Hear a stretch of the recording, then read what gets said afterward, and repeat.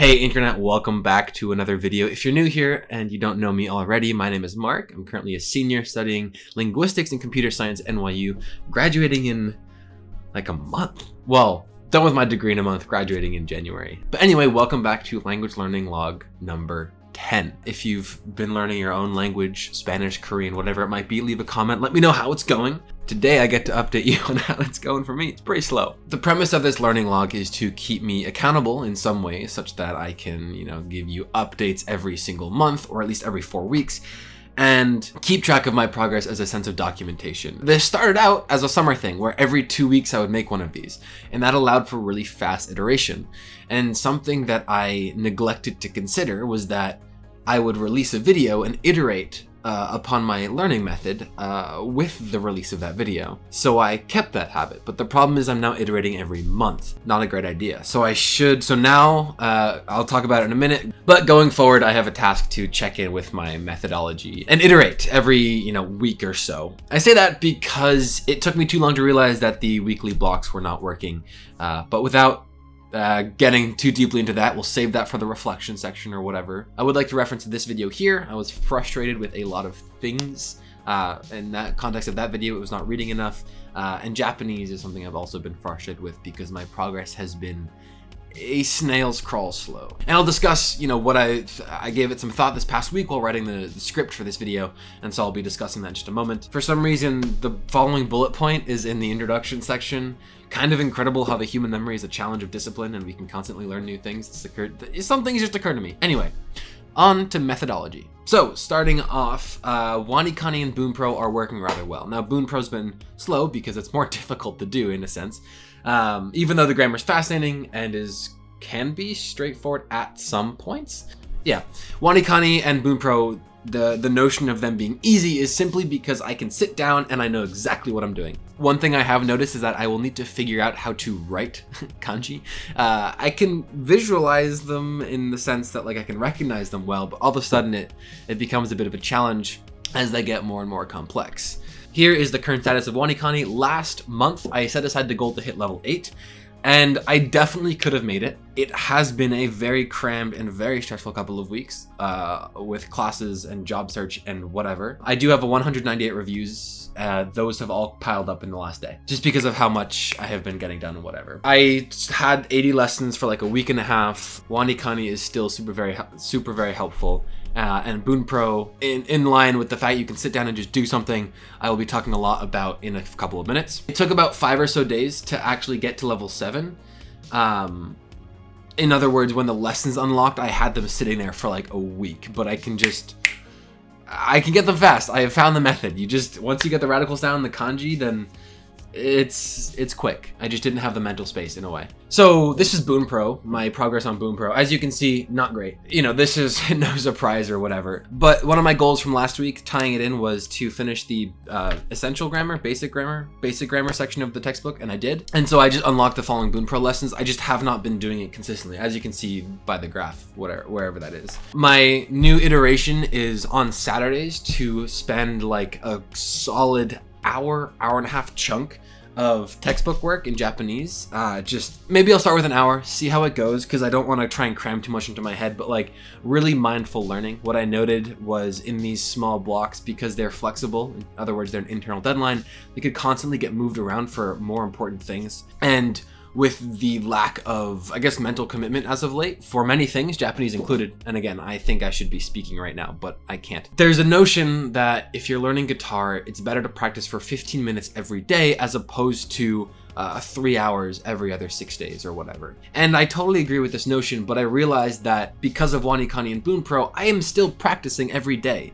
I don't need to be doing the textbook every day. I think textbook should be in-depth learning sessions, kind of like how a class is like 1 chapter a week. So now it's, do an hour of grammar study, not grammar study, but very specifically textbook study, and throughout the week do WaniKani and BoonPro. And that's the big iteration thing that I wanted to mention here. Having the sessions throughout the week was just a lot of pressure, I think. And if I'm losing my connection and motivation to learning Japanese, I don't think I actually am. It's just very busy month, in fact, mentally. The summer was nice because I could really prioritize Japanese, and I'm looking forward to prioritizing it again in December while I'm on a break. I haven't looked extensively at papers. There was a cool paper I found about left node raising in Japanese. I'm not gonna bother trying to explain it. While I could read it, I don't know it well enough to try and explain it. Some of the linguistic stuff is still fascinating. It's just like, it can be very convoluted, so I don't know. I think that's cool. If you notice a sentence in if you're learning a language, I should say, if you notice a sentence that's weird, it can be worth looking it up, because in linguistic academia, people literally look at specific sentences and specific phenomena. All in all, I genuinely should be able to speak right now. I should be able to come up with generic sentences and have a very basic conversation, but I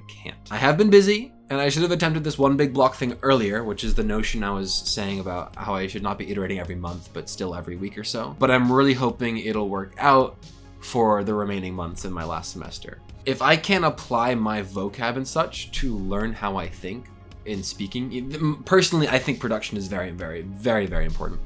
But if I can't use the vocab in Wanikani, if I don't know how to take a verb and properly conjugate it, there's no point. Wanikani is gonna fade, because if you don't use a skill, you are going to forget it. If I know a bunch of vocab, but then I never use it in language, I'm gonna forget it, because the end goal here is, you know, in 11 or 12 more months, Wanikani will be complete, and I'll be done with it.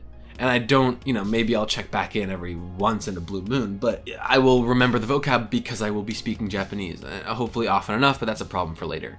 Now, because this is the methodology section, I just want... How do I not know how to drink water?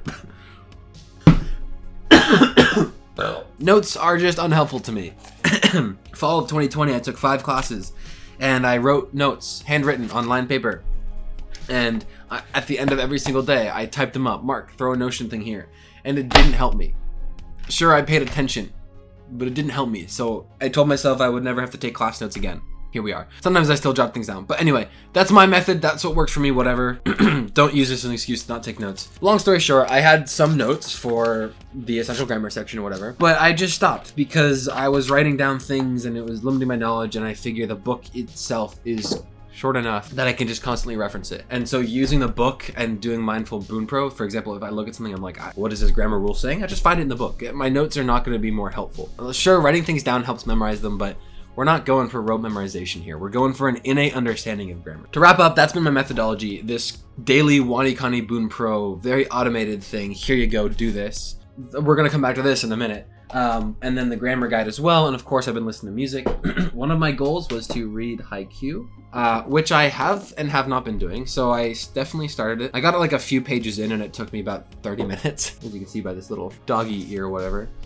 But it's really cool to kind of see kanji that I recognize in motion. The grammar rules are not there yet, but they will get there. Next month is December, and I really want to finish the essentials grammar section. I don't know if I will, because I would rather do half of it and get really good at it as opposed to do the whole thing and be really bad at it, which, you know, I can see reasons for either one. Yes, I've been reading music, of course. Oh, I've been trying to think in Japanese. So if I'm having an internal dialogue with myself, I'll be like, okay, how can I, you know, how can I say this otherwise? And that's how I learned that I can't speak. In watching anime, I've been hearing utterances or sentences, and I'll be like, I know all of that. I can actually break every part down. The Elric brothers and Full Metal Alchemist, yes, it's 2021 and I haven't seen it yet. Like Kyodai, it's like, oh, brothers. And then over time, you hear these words over and over again and you can finally put them into a context. And as you take these abstract memorization things and put them into a context, which to me is the science or the methodology behind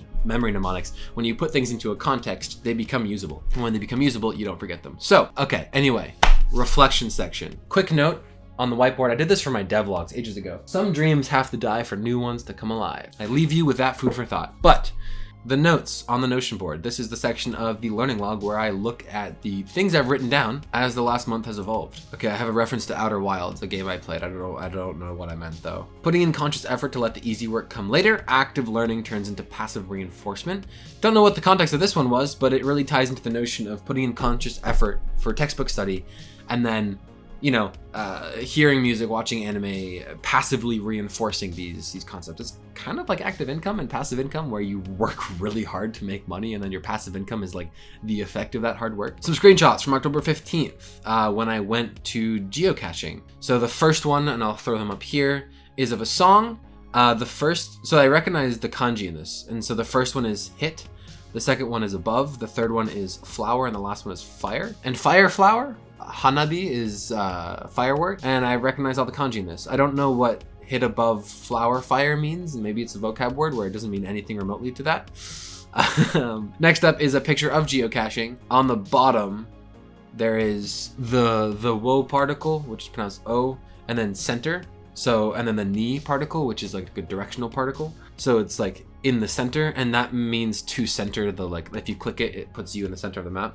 So I imagine it's like your avatar or cursor as the object of being centered. A TV show, someone's name is Ishikawa, and then I saw the kanji on like a uniform or whatever, and I was like, oh my god, Stone and River, like, whoa, Ishikawa, and it's the vocab reading for both of them. Boon Pro reviews are regular. Hearing, once I've been learning about these particles more and like what they're paired with, you know, transitive, intransitive verbs and stuff, it's easier to hear them. So segmentation is actually becoming easy, dare I say. It's one thing for a language not to sound like total mumbo jumbo, but it's another thing to be like, oh, I just caught a particle, the thing they said must have related to this part of the subtitles or whatever. And I'm also at the point where like sometimes I think, I don't know if the subtitles like accurately portrayed that utterance. Something I found out about Boon Pro that is very cool is that you can incorporate it with Wanikani. I didn't realize this. Maybe I mentioned this in the last learning log, but I'm still flabbergasted. And so it'll show you the kanji that you've been learning and like not show you the pronunciation of it because you should know it. Thoughts on production and how having to verbalize these things sort of requires an internalization of them? Yeah, I've been looking into this super category of politeness. So in French, tu veux, in Japanese, san versus chan versus sama, and if there's a way, you know, tu veux is kind of internalized to me. I don't have to say if a person is above me, use vous, if friend, use tu. So internalizing these is probably, as an adult, a matter of just implicitly memorizing things, doing it so much that it becomes habit. Yeah, so October 18th is when I started level 6. And again, I definitely could be I could be halfway through 8 now. I just, when there were 90 lessons and like 200 reviews, I was like, all right, I'm gonna knock out the reviews first. Helpful to identify what I was going to do in my active session as opposed to deciding to do during it. Yeah, so I realized that when I was sitting down to do textbook stuff, it's much easier, like, or if I had something in my calendar, it's much easier to say, okay, do the noun related particles in this hour block or half-hour block. Don't just sit down and do Japanese and decide it at the point. Make these decisions ahead of time, because the less decisions you have to make, some notion of failing to understand for production, so I need to start writing sentences. Right, this is what I realized with the book. If I can't speak right now, then don't. Because I'm someone who speaks very fast. That's one of the biggest things I get on these videos, is slow down. And so I tried to be more concise and enunciate more. But as a result, if I can't speak fast or read fast, it just frustrates me. And so I think writing will be my outlet for production. I have a bunch of lined paper here, and I also printed out, frick, I forget what it's called, but the up and down paper, the up and down paper. Genkoshu? I think it's Genkoshu. It's funny hearing all these words now because you can actually understand like where they come from. It becomes, you know, Boon Pro is not Boon Pro, it's Writing Pro. It's a pun because I know that the first one is writing. With how fast I can read in English, the pace of Japanese is jarring. In video games, I will zoom through dialogue because I can read very fast and you don't have to internalize a lot of knowledge. It is, you know, starting up Pokemon Let's Go Eevee in Japanese is I have to sit there for 5 minutes on one dialogue box and it's like, ugh, what I could usually be done in like a half a second. Probably a little exaggeration there, but yeah. So yeah, something to try working on is X time on Saturdays. I already talked about that.